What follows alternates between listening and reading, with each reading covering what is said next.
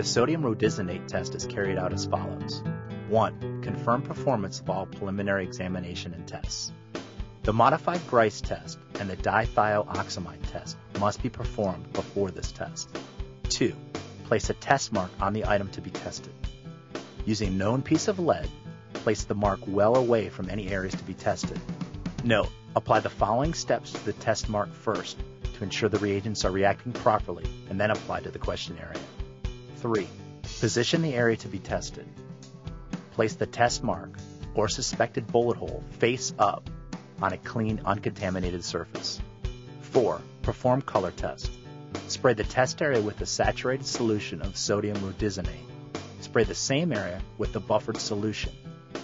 This solution eliminates the yellow background color caused by the sodium rhodizonate, establishes a pH of 2.8, and displays a pink color in the presence of lead and some other heavy metals.